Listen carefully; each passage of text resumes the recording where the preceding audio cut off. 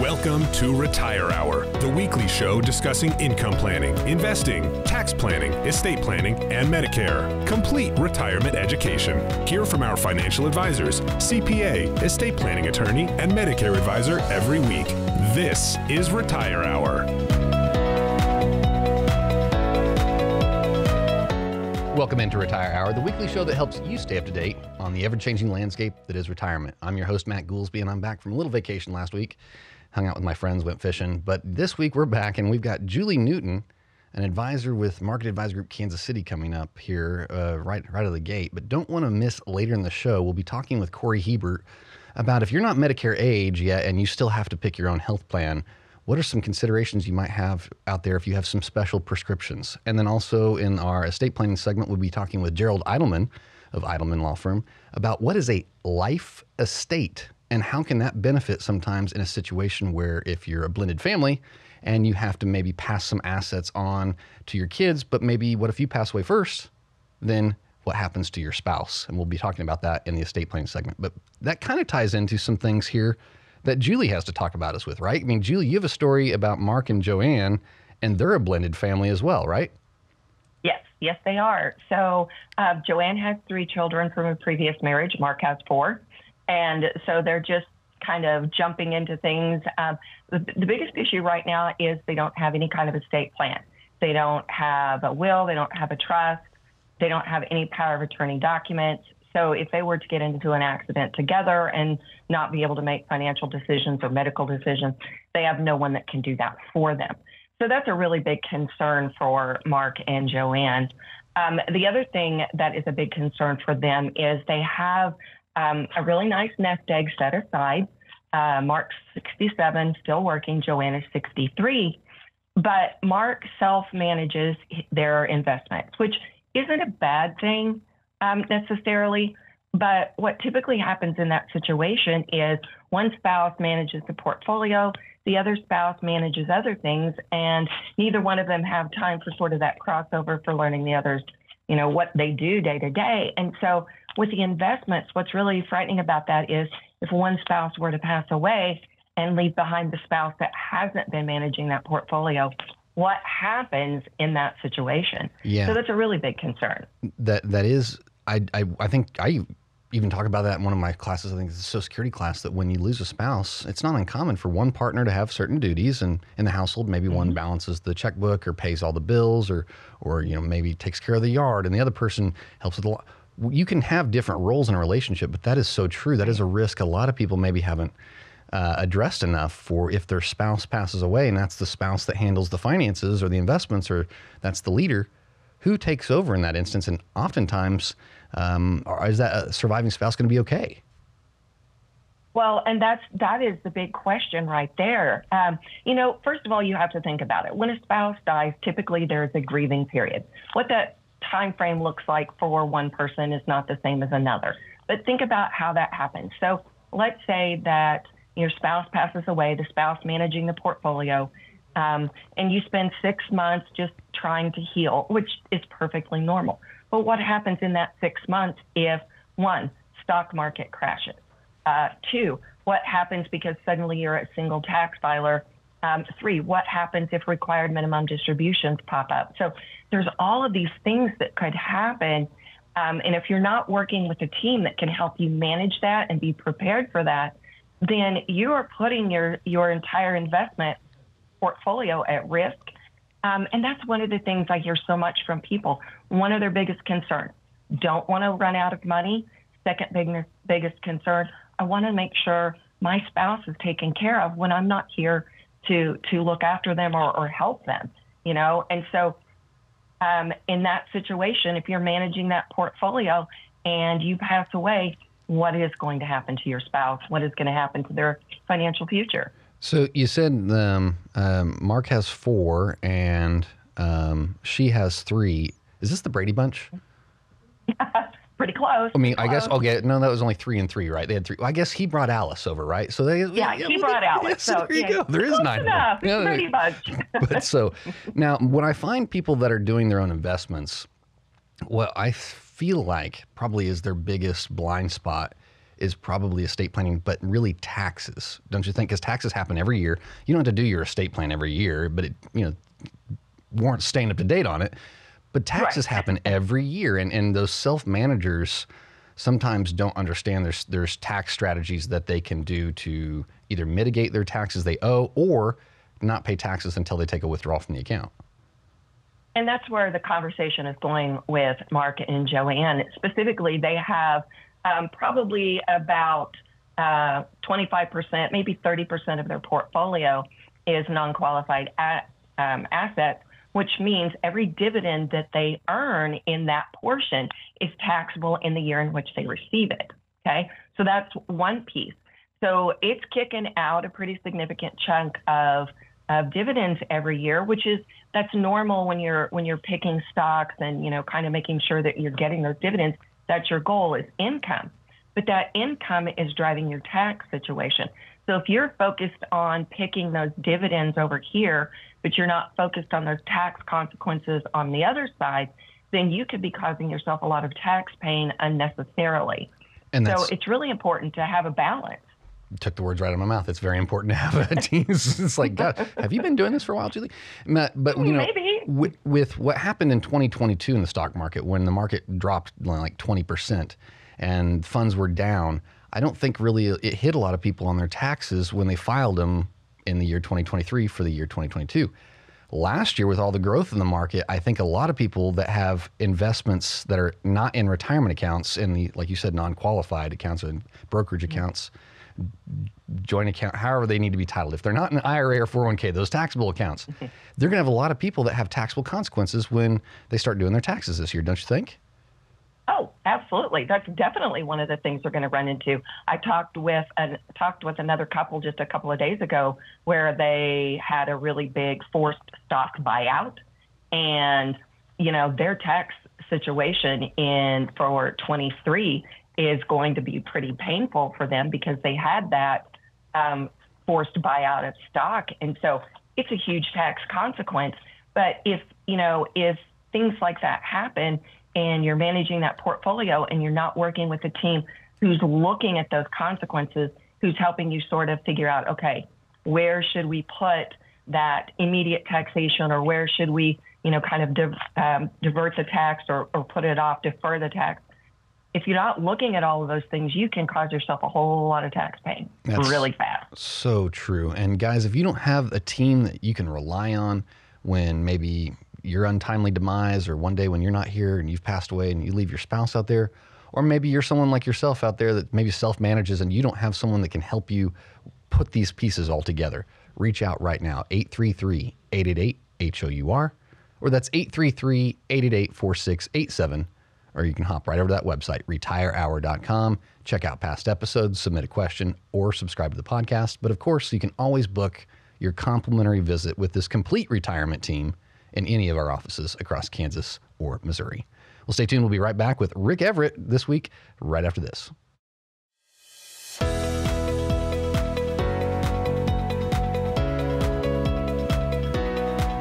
Enjoy Retire Hour? Like us on Facebook for highlights and clips from the show. Go to facebook.com/retirehour or visit retirehour.com for more info.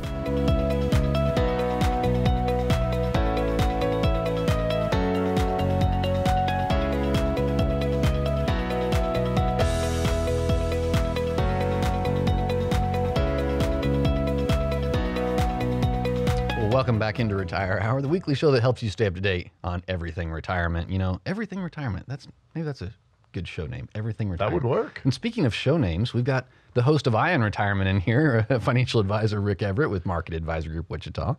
Thanks for filling in for Larry this week because he's taking some time off. Absolutely. So, well, you had a story when you and I were talking about what to talk about this week on the radio, where you said some guy who worked with a national brokerage firm, and this is not a mom and pop shop. This is one of the big names. This is one of the big names out there.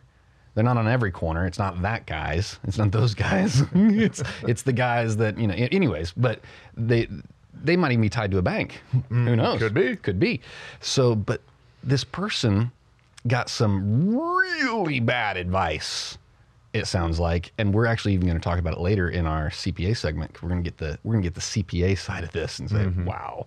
But tell us a little bit about what you and I were talking about. Well, it's always reaffirming when you think you might be tap dancing around tax landmines and the CPA comes in to hear the story and his eyes get big. Yeah.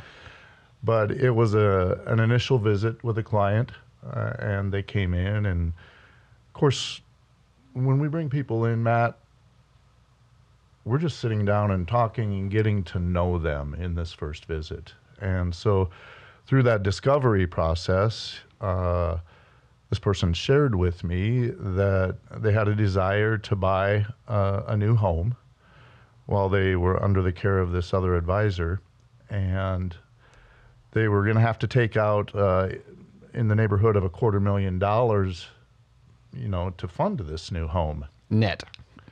And that's a very important word. That is very important. And their advisor that they had been working with instructed them that it wasn't necessary to withhold taxes at the time of this $250,000 withdrawal out of an IRA account. So this financial advisor at a nationwide, I don't know if I use the word respected, a well-known brand.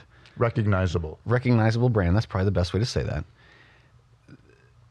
An advisor that should know better, probably. One would think. Well, but if they don't know tax advice, if they don't have the tax component, this probably doesn't have a happy ending, does it? No, to the tune of about an $81,000 tax bill. Well, what was the advisor's thought process here of you didn't need to withhold taxes when you take out $250,000 plus?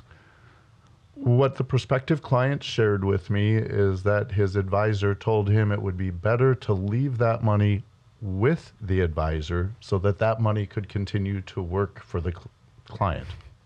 Or work for the advisor. Ergo, yes. So that's what I'm hearing. Maybe that person's not operating in a fiduciary standard. Maybe that person's not looking out for that person's best interest. I'm glad they found you. I mean, did they come to one of our classes? They did. And in fact, the initial meeting that we had to just sit down and have a visit, the client came back a second time, and they're now a client of ours. Oh, that's good. That's good. So now they're getting the tax advice with the investment advice, and they're not going to be burned on taxes to the tune of $80,000+. We had Joshua Sikora. He came in to that initial meeting, that initial get to know one another, and the prospective client, we're on TV, we're on radio, we're talking all the time about having a complete retirement team to make sure that the I's are dotted and the T's are crossed in this transition from working to retirement. And so they were very impressed that the CPA could come in right there.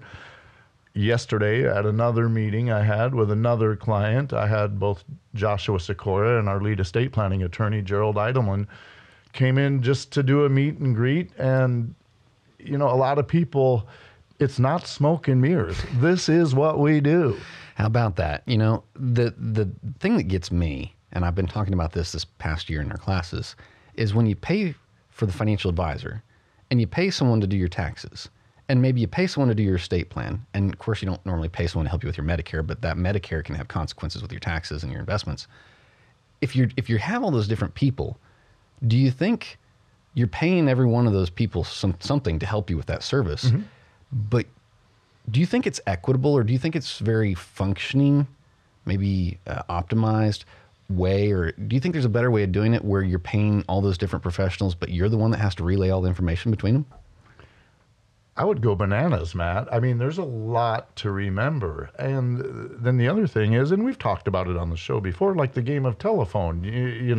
You tell somebody one thing, you're all sitting in a circle, and by the time it gets whispered into the ear of the person and comes full circle, it's a completely different message. I met a nice couple on my vacation, my fishing trip, Matt and Paige, and they said, Matt, that's great that you guys have that all under one roof. We have a financial advisor, we have a tax person, and we have our estate plan attorney. And you know what? They get on a call every year with us, but I don't really feel like they're working together.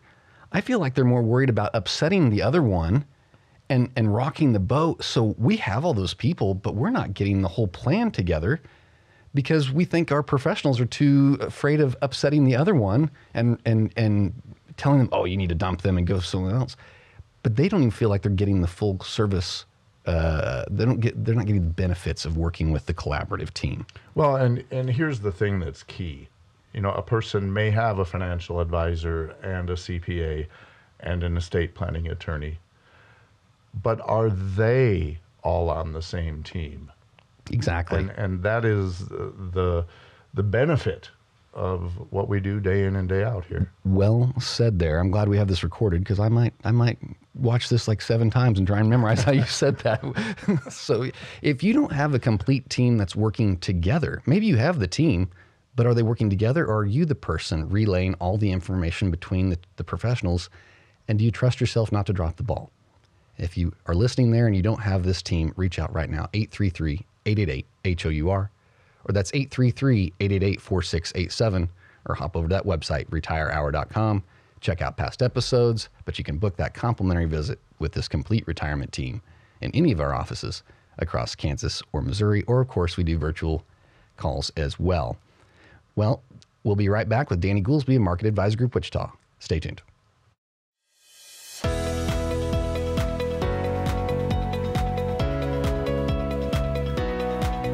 Want more Retire Hour? Visit retirehour.com, where you can catch up on past episodes, learn more about the team, and find a complete list of showtimes and stations near you.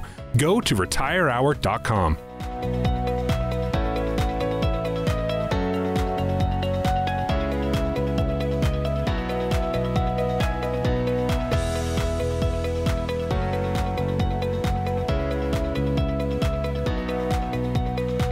Welcome back into Retire Hour. I've been loving this weather out there. It's been nice. Don't often get 60-degree days in January, right? Everyone we can get, right? Sure. Get the convertible out and have a fun time.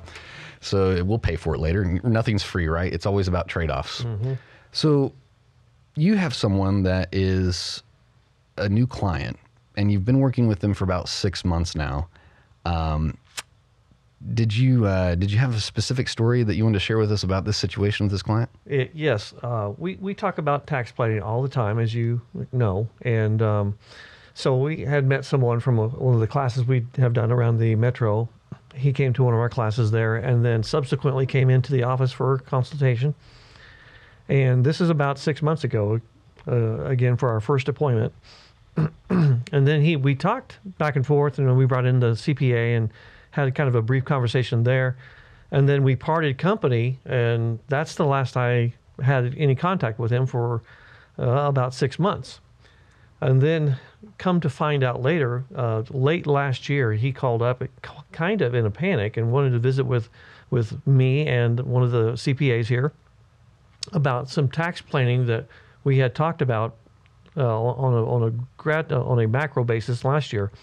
So we sat down, we talked with this individual, and come to find out, he had his money through his employer in so it was still in a 401k, but he had it with one of the name brand custodians, if you would. Okay, I mean, very recognizable brand. As very Rick said recognizable. earlier. That's a good way to say it. Very recognizable brand. Yes, you would know it. And so we were talking about tax planning, and we referenced our conversation that we'd had previously. He said, yes, well, I find myself in a pickle because I talked to my custodian before I left my employer, and they said that they could help me out with that Roth conversion plan. And so they said, we can do that too, quote unquote. So that's, again, as I said, that's the last I had heard with him until this most recent time. Well, come to find out, when we got back together the second time, he was relaying to us what he had done through his custodian, that he had caused himself some pain. He didn't realize it. So the first thing that I wanted to share with this morning is he recognized that he had a problem on top of the problem he had that we talked about previously. And that problem was the do-it-yourselfer or the very customer service-oriented phone rep at this big, large custodian said, hey, we can do that for you too. And so he said, okay, well, if you can do it, just do it right there. And let's do that Roth conversion, and I want to do it for, let's say that I want to convert $40,000. I'm sorry, it was $90,000. It was $90,000 of income he wanted to convert. It was going to generate about $30,000 worth of taxes. And so when now this is the second meeting that we're having with him, and again, Robert, the CPA, and we're talking with him about this $30,000, and it came to light. I said, "So when did you pay the taxes on this conversion?" Gosh, you're kidding me. And so he said, "What do you mean by that?" And I said, "Well, Robert, correct me if I'm wrong, but when you do a Roth conversion, taxes are due at the time of conversion. And if not, then there's other problems that come up from that." And he says, "Well, I guess I didn't pay those yet." Oh my gosh. And I said, "Well, we need to talk about that then." So this was late last year that we had our second meeting, and this was all coming to light. So as I said, he recognized that he had a problem on top of the problem he thought he was taking care of. Number one. Number two, he attempted to solve this problem without professionals, people who are not in this day in and day out. And with all respect due the customer service person on the other end of the phone he was talking to in his 401k, the person on the other end of the line was not qualified to give him tax advice. He was almost a me too. Here's just what absolutely is just eating away at me. We've had the whole first half hour of the show. We've had 3 financial advisors in here, and everyone has been talking about someone that had another advisor or another company that wasn't helping them with their tax planning side of it. And I'm sitting here thinking, gosh, this is so weird. We're financial advisors. We pick the investments. We're helping them with the stocks and the bonds and the allocation, the income streams, and the RMDs and the IRAs, all the analogies and acronyms that are out there. We're helping with that. But we're sitting here talking about more taxes than we are investments. And really probably the difference comes down to, correct me if I'm wrong, you normally do, father and son here again. So you gotta love that dynamic. But any financial advisor can go pick investments. Really sets apart and makes the difference is the tax planning alongside the investments. So true, so true. The more efficient you are from a tax standpoint, the better your investments perform. But it's the problem where it's easy when it's in a professional's hand. The act or the planning looks easier, and so if you're a do-it-yourselfer, you think you can handle it. But it's actually the coordination. It's the coordination of one professional working with another professional for the benefit of the client that is the missing piece. So here's someone that had a underpayment penalty with the IRS. If he didn't make a tax payment because of this conversion by January 15th. And again, the 401k customer service person, he was helpful, but he was out of his league, and he should not have been giving tax advice in the manner that he was. Well, go home and look at your guys' statements out there, guys. Go pick out your 401k statement, look at your brokerage statement, look at the bottom. It's going to say we do not give legal or tax advice, and that's on you.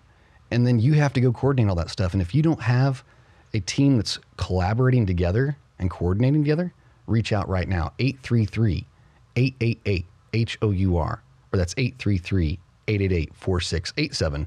Or you can pop over to that website, retirehour.com, check out past episodes, subscribe to the podcast, submit a question, or sign up for a visit. Just see what's going on in your situation, because what do you not know? How do you know what you don't know? Have you ever searched the internet for, hey, Mr. Internet, what do I not know that I need to know? That's not how the search engine works. You have to know a nugget of it. And yeah, you're listening to the show to get help with your situation, but how do you really know everything's addressed out there?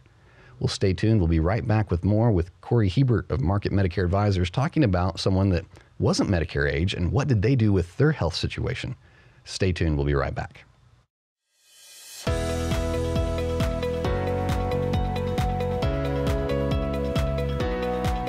Want to watch Retire Hour? Subscribe to the Retire Hour channel on YouTube by visiting youtube.com/retirehour. While you're there, you can catch up on all the past episodes. Also, check out retirehour.com for TV showtimes near you.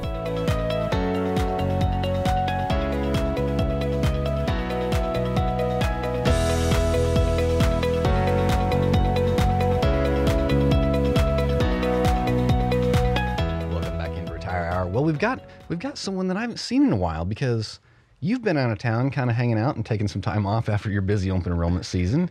I've been taking some time off fishing with your uncle and my buddies and doing stuff like that. But, you had a story about someone that's not on Medicare. So help me understand this. How does someone that's not on Medicare benefit from meeting with Market Medicare Advisors?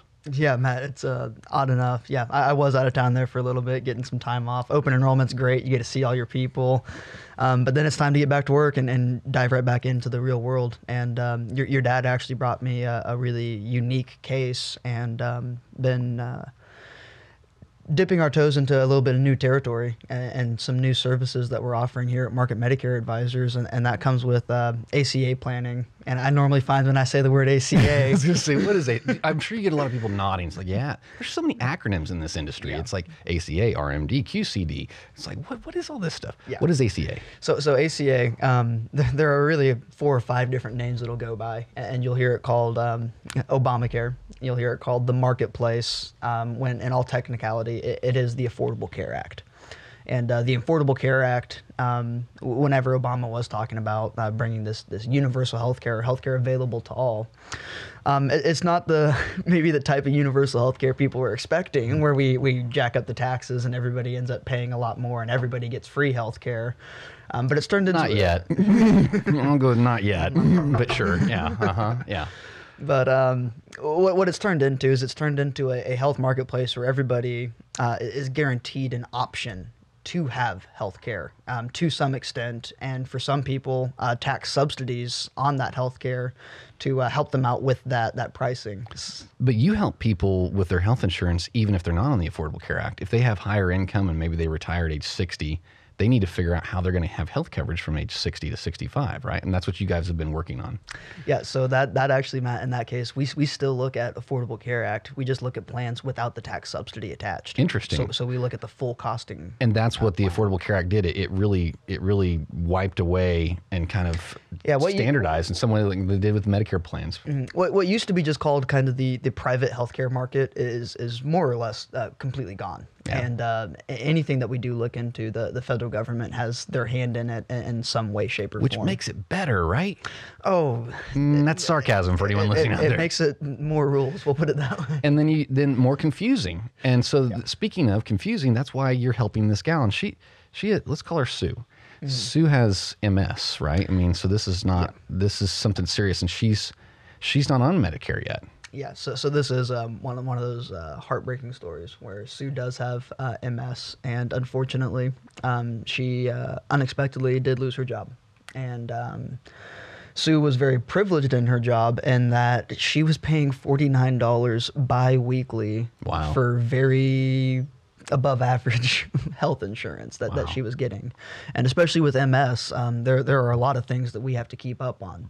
And so, Sue's in a little bit of a panic mode because whenever they brought COBRA up as an option, sometimes that COBRA is a good option. But for her case, her COBRA bill was just shy of $800 a month. So you can go from like $100 a month in health insurance costs to $800. And then, by the way, to add insult to injury, now you're unemployed. So this is really an overwhelming instance here. Thank goodness she had this team that she could come in. She was talking with her financial advisor, and she goes, I just lost my job suddenly. I need to worry about health insurance. And he goes, hang on, I've got a guy. And he goes down the hall and gets you, right? Yeah, and she was a little bit skeptical when I first walked in because Danny says he's grabbing someone from Market Medicare Advisors and to come I'm out. not on Medicare yet. But no, ACA is definitely an awesome area that our section has been able to get into. Now, the biggest question that we had with her, and where I am so blessed to have the people around me that I do, is whenever we talk about ACA and these tax subsidies, it's always this balancing game of where can we put her income to keep her lifestyle the way it is and not sacrifice her needs and wants in life, but also put her into some affordable options for healthcare and make sure that we get those good tax subsidies. So beyond even just me and Danny helping to kind of play out, Danny, what's her budget look like? What's her income going to look like? Getting Josh and Lauren involved and talking about, how these, are there any accounts that we can move into that are going to be those tax deferred or not look at like that affect that modified adjusted gross income.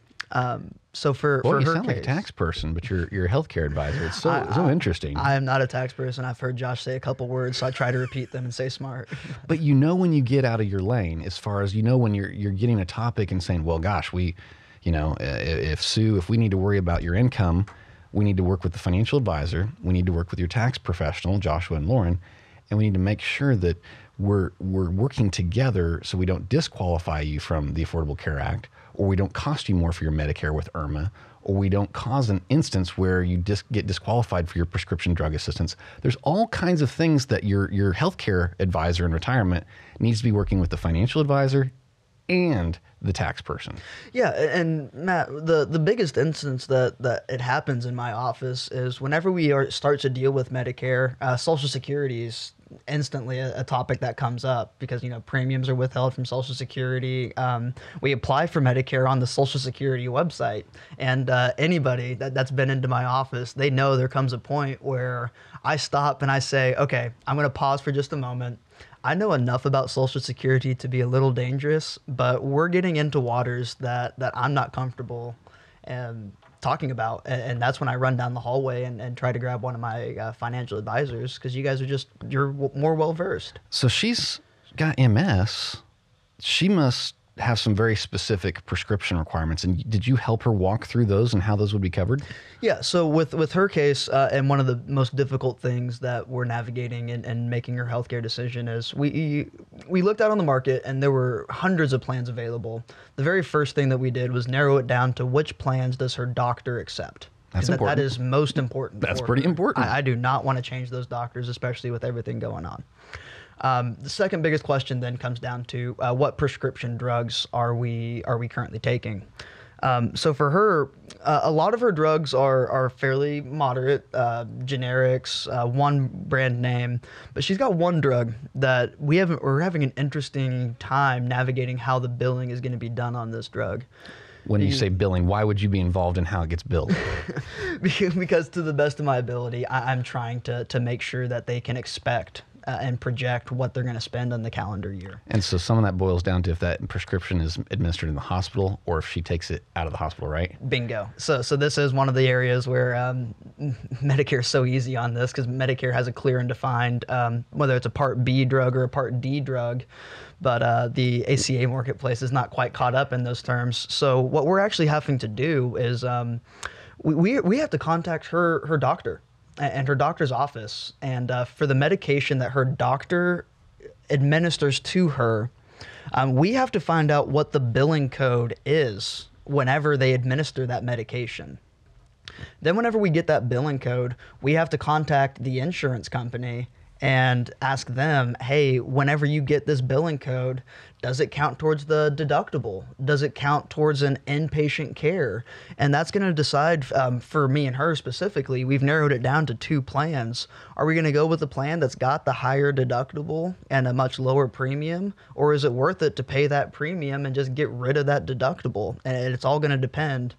It was just really funny because whenever we plugged this prescription drug in, it didn't show up on the prescription formulary because it's not a prescription. That's not how it's billed. It's billed as a treatment, and exactly what treatment it's billed as depends on how it's going to be covered. It's somewhere in a stack of 500 pages. Can you imagine trying to navigate this stuff on your own? I mean, gosh, your health situation changes on you. Your job situation changes on you. You're not eligible for Medicare. Do you have a team?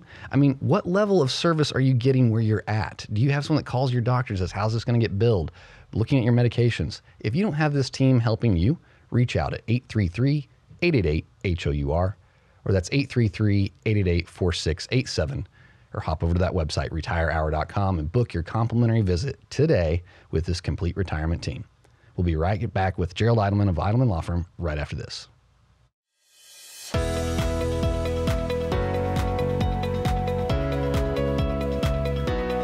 Got retirement questions? You can submit your financial questions to be answered by the Retire Hour team by going to retirehour.com and clicking Submit a Question. We may even answer your question on air. Visit retirehour.com to ask your retirement questions today.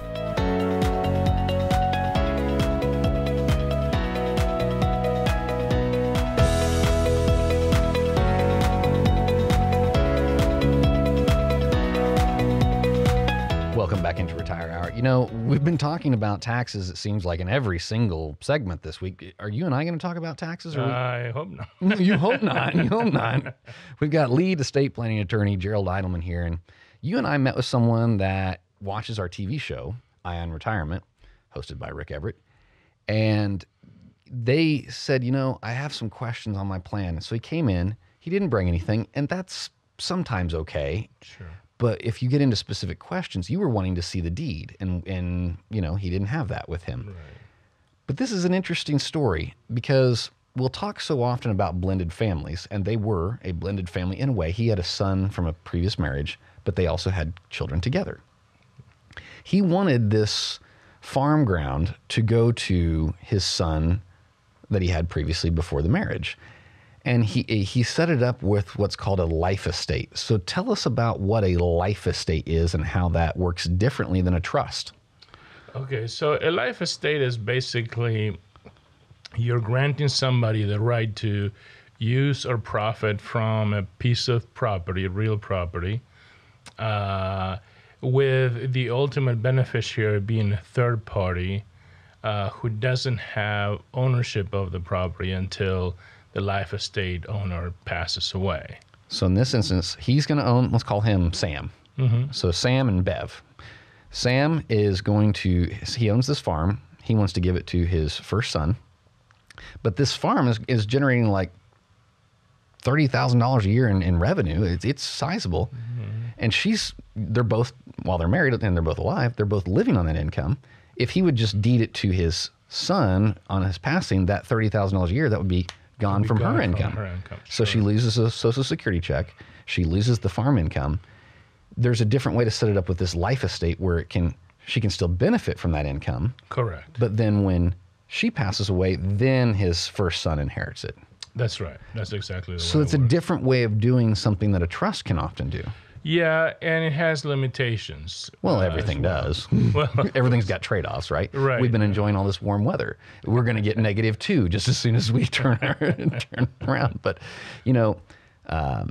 this was something that when he brought it up, I think he'd worked with either another attorney or even done it on his own. Mm-hmm. But if the deed's not titled correctly, if it's not structured correctly, this can blow up, and let alone it doesn't protect you from Medicaid, right? That's right. What happens is a life estate, in general, is treated as an asset for Medicaid purposes. So if something were to happen to Bev. I was close. You had to be right. To her, then they would look at her assets, and the life estate would be valued as an asset based on the number of years, life expectancy and so forth, and would be counted against her. Interesting. So this life estate really could put her in jeopardy if she needed long-term care. That's right. That is correct. Okay, That is interesting. correct. Do you think, is this something that gets used very common, or does it normally just people go with a trust route? Generally, people go with a trust. Life estates are fairly uncommon because with a trust, you can create a life estate without having the issues with Medicaid. Because you can give somebody the right to occupy the property or profit from the property without giving them any type of lifetime ownership of the property. Okay, so that's important, ownership. So if they only get the income, if they benefit from the income, so Sam passes away, Bev's getting the $30,000 a year. Who technically owns the farm while Bev's getting that $30,000 a year? Well, ultimately, as the son. But she has the right for her lifetime to benefit from the property. So here's where my mind's going.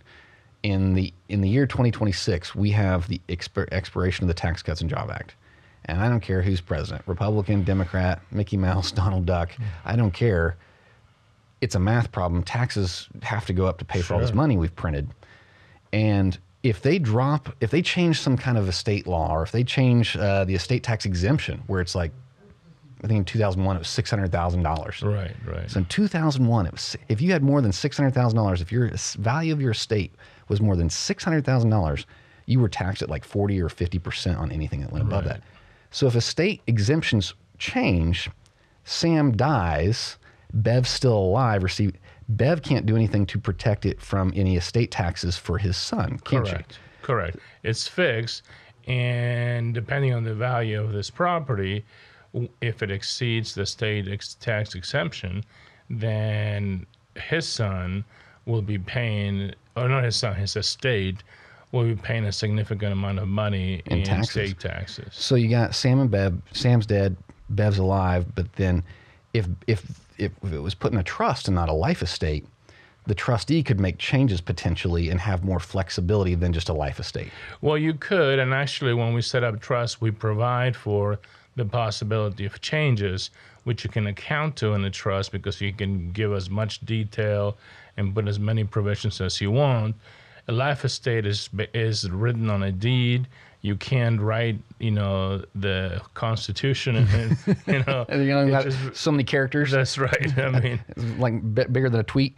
So this is just one way to go, but it's probably not the best way to go. No, I don't think so. I think sometimes, especially, it gets confusing. If you need long-term care, it gets confusing for Medicaid. Depending on who's actually assessing your case, some people may include the full value, some people may include just the income. So you're running all kinds of, you're leaving all kinds of opportunities for something to go amok. Certainly so. And how would a financial advisor even know what to ask you or even point out in your situation of, hey, we really need to probably go have a discussion with an attorney here.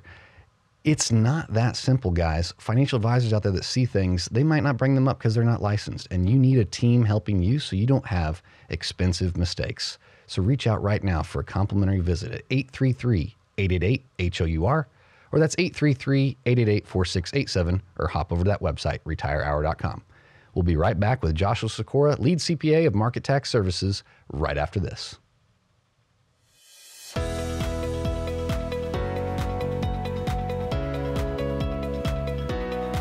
Want to take Retire Hour with you on the go? Subscribe to Retire Hour wherever you get your favorite podcasts. Subscribe and you'll be the first to get new episodes every week. Go to retirehour.com to get the link to your favorite podcast provider.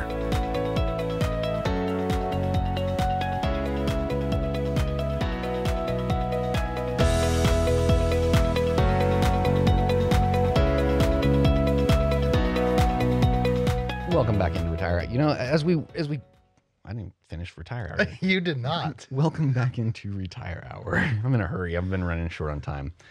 As we wrap up this week's episode, we've got Joshua Sikora, lead CPA with Market Tax Services, and you're going to give us the rest of the story from Rick Everett's story earlier in the show when he was talking about this well-named, recognizable firm, national firm, but not on every corner. They're not those guys. Maybe they're associated with banks. Every other corner. Maybe not. I don't know. Yeah, or every other ATM. So, but this financial advisor should know better than to tell a client to take $250,000 plus out of their IRA and not withhold any taxes. Yeah. I was very shocked when I heard that little nugget of advice that was given, and while I can speculate why, that's immaterial for this purpose. But yeah, I mean, so when Rick and the prospective client was having this conversation, it became very evident very quickly there's going to be some problems. The taxes are still going to be due. Those taxes probably could have been determined at the time he took the withdrawal and withheld, but they weren't. So now they're going to be due. When we work with clients on this, we always talk about having the taxes addressed at the same time. And this gentleman is going to find out why, because not only does he get a nice little $80,000 tax bill to enjoy, which I have a But wait, there's more. Oh, but wait, there's more. He also gets to deal with underpayment penalties, which, depending on the exact timing on when this all falls out, it could be $5 or $10 grand at least. An extra $5 or $10 grand. So if his money that the advisor so wisely said, we're going to leave this back here and make it work for, I think that was in the advisor's interest, not the client's. I don't know what you're talking about. Blink twice if you're here under duress. Yeah, that's a no radio kidding. show. No one's going to see you blink twice. Yeah, that's the joke. Sure. But this is catastrophic because do you think the $80,000 set there, it'd have to make 12, 16% before it's going to even break even on the underpayment penalties? Right. So that money's got a lot of work to do. And I don't know that it did. And really it's immaterial because he's now owing voluntary taxes, right? I think we've met one person in all the years we've been doing this that has said they like paying taxes. But now these are taxes you didn't even have to pay had you done things the right way the first go around. And I mean, you've used the analogy of misbehaving in church before. So you get the paddling at church or the paddling when you get home. This poor guy's getting it when he gets home, and it's going to hurt twice as much. Maybe going to get a double paddling when his wife finds out how much in extra tax. I like the voluntary tax. The voluntary tax is really a unnecessary tax. You didn't have to pay it. That's right. And I mean, maybe we should thank him for his patriotic contribution. Although the thanks probably goes back to that other financial advisor for giving the not the best advice in the world. Definitely not the way we typically advise our clients, but that's where it's great having the two of us in the room at the same time, because you can tell your client, hey, you should take the distribution for this. And I mean, whether that's the right answer or not, that's a different story. But then I can come in and say, let's deal with these taxes now, because I know you don't like paying taxes. So let's pay as little as we can. So, so the underpayment penalty is what, 5%? 7 or 8%, depending on when it all falls out. Oh, so yeah, interest rates have come up. So does the underpayment penalty. So $81,000 times, let's just go 7%. Let's go months. That's $5,600. Yep. So if his portfolio didn't make $5,600, or God forbid the market would have went down. Yeah. It's because not every year is going to be like it was last year, and I don't know how the guy was invested, so who's to say he wasn't in, whatever's performing well. Well, and speaking of, maybe we need to talk about this next week. The market did go up last year. A lot of people that have investments in non-retirement accounts, like in a brokerage account or a joint account or a transfer on death or TOD, whatever, they're going to have a lot of tax bills, or they're going to have some extra taxes. And that's going to be something that they should have been working with a team to help mitigate that. And guys, if you don't have a team helping you, how much is it costing you? This gentleman that Rick was working with and Joshua was just talking about had to pay an extra $6,000 in underpayment penalties because he didn't have the complete team. What could not having a complete team be costing you? Well, find out at a complimentary visit with us at 833-888-HOUR, or that's 833-888-4687, or hop over to that website, retirehour.com, submit a question, subscribe to the podcast, or set that visit with us. We thank you for tuning in this week. Check out our other show that Rick hosts, Eye on Retirement. We'll see you next week.